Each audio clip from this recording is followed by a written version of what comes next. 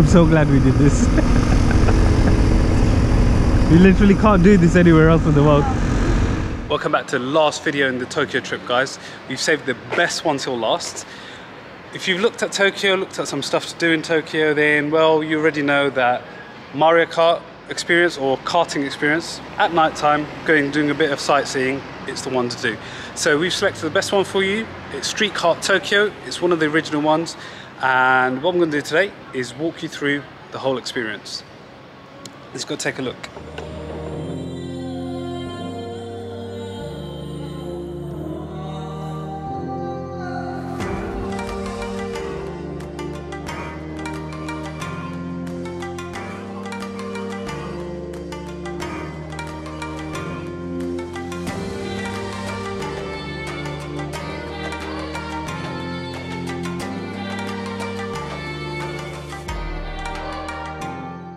So once you've signed the initial disclaimers, etc., you're ready to pick out your outfit. So it's pretty much every cartoon character you can think of. Notably though, Mario Kart's actually excluded, so it might be down to copyright issue. If you want to see what I went for, stay tuned to the end of the video. But once you've picked your outfit, as Sun has demonstrated as Winnie the Pooh, the next step is basically you go through the safety briefing, which is actually really fun. It's really energetic, and you can probably see there from the animations, etc., that have been used. It's just really fun as an experience. All that's left next is to step into the kart. The excursion hosts make sure that you're strapped in well and you can get to all the controls, and then finally you start the actual kart itself. After this, Taku-san gives you the driving order. This is what you're going to effectively have to stick to as you're driving through. Ready? Ready. Let's go! Woo! Let's go! Baby! Alright, one line! That finger gesture from Taku-san basically just means following a single line, so single file. And then in the next clip, you'll see as we're pulling up, he'll do a different hand gesture, which indicates or shows two fingers. That basically means pull in side by side. Those are the two main instructions that you need to look out for when you're driving, and it keeps you really safe. So there you go, he's telling us keep two at a time. And then in a second, he's going to say it's safe enough to go single file. So Sana being car number one, she should go out before me. 1 year.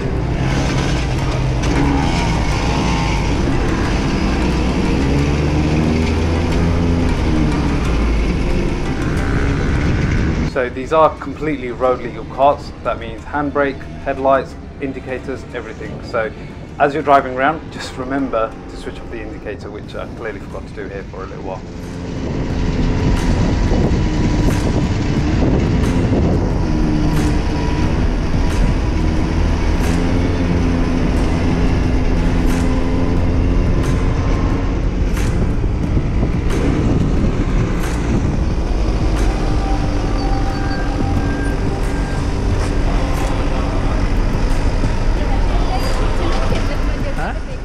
In Japan, it's actually illegal to use your phone whilst driving. However, when you're parked up stationary, even at a traffic light, you are allowed to use it. So there's plenty of times for photo opportunities, and usually your host will take plenty of photos for you. So thank you, Taku-san, for taking some great, amazing, memorable photos for us.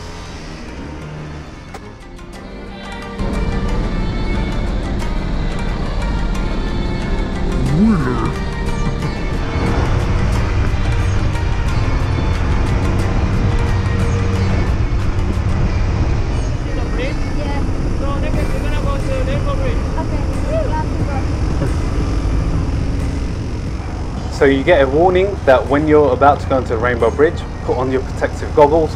This is because there's a lot of dirt and stuff, soot on the roads, etc., that can fly up and potentially irritate your eyes. So always a good idea. And yep, photo opportunity again. I'm so glad we did this. You literally can't do this anywhere else in the world. And with this kind of scenery as well.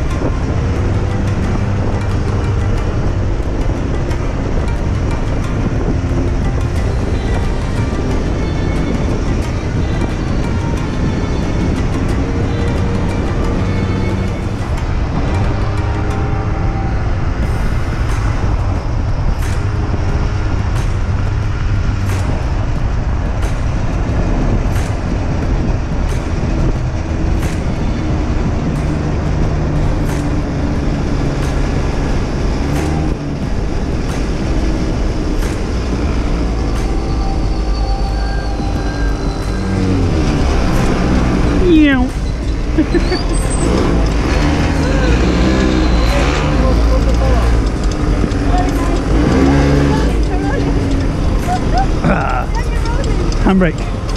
I didn't have a foot on the brake. Always use your handbrake.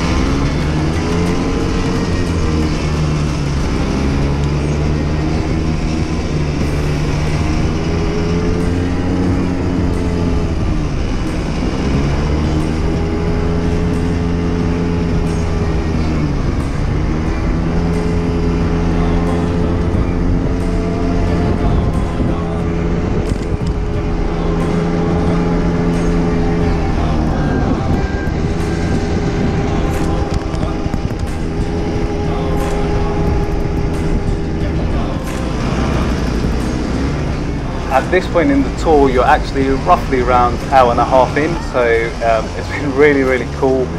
You do start getting a little bit exhausted by this point, but you start heading back, so back towards HQ. The karts overall, guys, like, to be honest, very safe, even though you pull up next to big large trucks, etc. Plenty of space given, so if you're comfortable driving a car, don't worry, you'll be absolutely fine driving a go-kart on the road as well. Speed wise, it was anything up to 65. I believe I hit 75 kilometers at one point, so really fun stuff. Woo! That was amazing.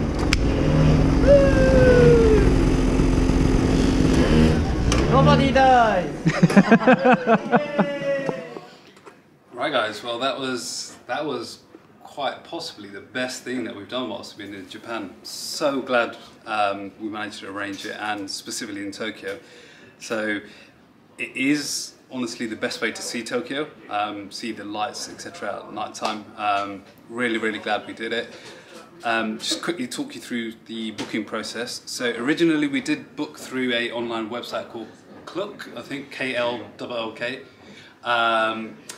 But basically it took 4 days for them to tell us that there weren't any dates available, and the way that that works is they basically contact the vendors afterwards. So long story short, a lot of hassle, didn't get it.